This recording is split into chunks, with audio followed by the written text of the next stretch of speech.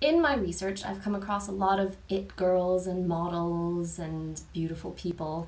But I think someone who's maybe underrepresented as far as people in the public eye go is Maureen Starkey. She kind of had the sort of every fangirl's dream come true for a time. She was a regular girl, a hairdresser, a woman looking after her own business who just happened to catch the eye of one Ringo Starr of a little band called the Beatles. And they got married and had a bunch of kids, and it was a grand old time, give or take.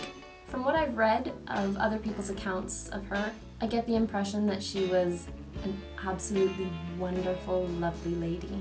Really, really kind, really sweet, but she was a Liverpool girl, so she had tough skin and she knew how to hold her ground. And she had a really cool style throughout the 60s and into the 70s, when everyone was doing sort of bright pops of color and soft pastel tones and things. She played up the dark.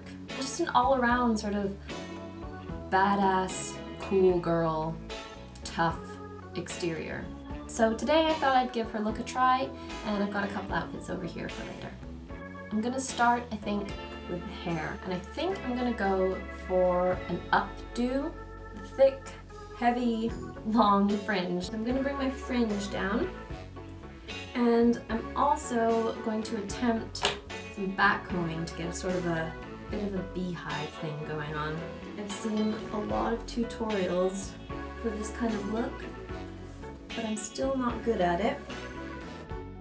Like any Beatles partner, she dealt with fan hate and threats, but she stayed grounded and I think helped the boys stay grounded too.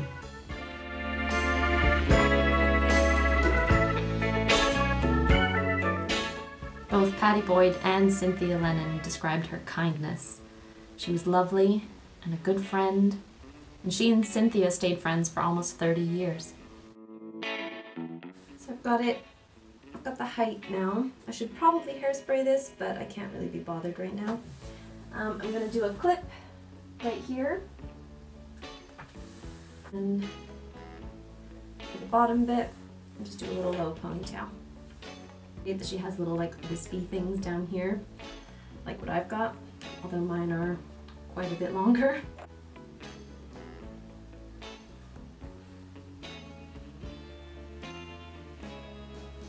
So I just did my base foundation and stuff just to get that over with. This is always the weirdest part of any makeup video. It's when everyone's just got their foundation on and like all their features disappear. She has fairly thin brows. They weren't like that overplucked whatever, but they also weren't super, super dark. They're lighter than her hair color, and I mean, you don't generally see them. She has sort of downward turning eyes, so I'm going to try and go for that more like turned this way, sort of like wistful, droopy at the side eyes, you know what I mean?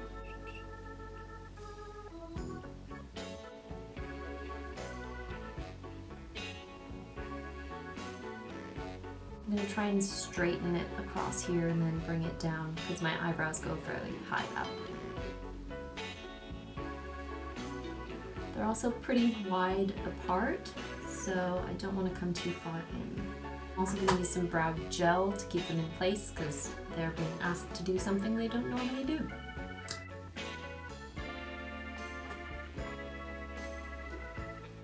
I got brave and thought I'd try just a little bit of contouring to try and, you know, bring in that super high cheekbone kind of thing.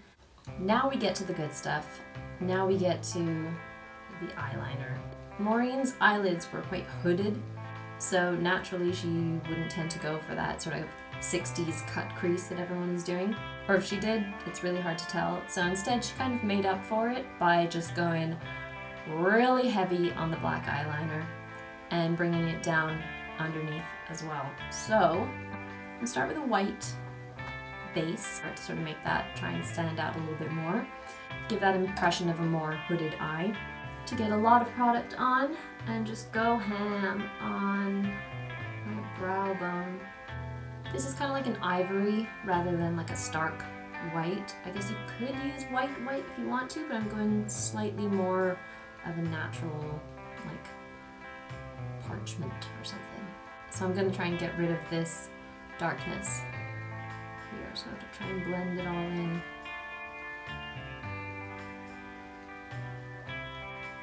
To get started on the eyes, I'm going to use this really thin brush, just because I want to go a very little bit at a time. I'll also point out that I've taken out my nose ring for the first time in a very, very, very long time. I feel like Maureen might have been someone who'd pierced her nose at some point in time. If that was a thing to do in the 60s, I feel like she definitely would have pierced her nose. Her eyeliner always comes all the way in and quite, oh, actually I'll pull you up, all the way in and then even up a little bit. So really, really, I'm starting off really thin. I'm gonna build it up.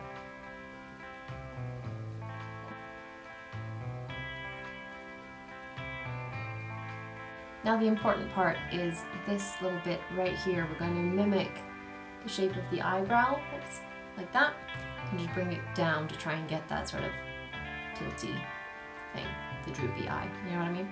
A lot of us nowadays are used to doing the sort of 50s cat eyeliner that sort of has like the flick going up this way. Instead, we're going to turn it upside down and follow the top lash line down, yeah? Now what really makes this Maureen Starkey as opposed to anybody else is the under eye bit. She didn't bother with your cute little twiggy lashes. She went for a thick black line. So we're gonna do that. Looks like she stops either right in the middle or a little bit over from the pupil. And it joins up quite nicely with the outer tail here. I'm gonna pop on some liquid liner just on the top, and then I'll see you in a second.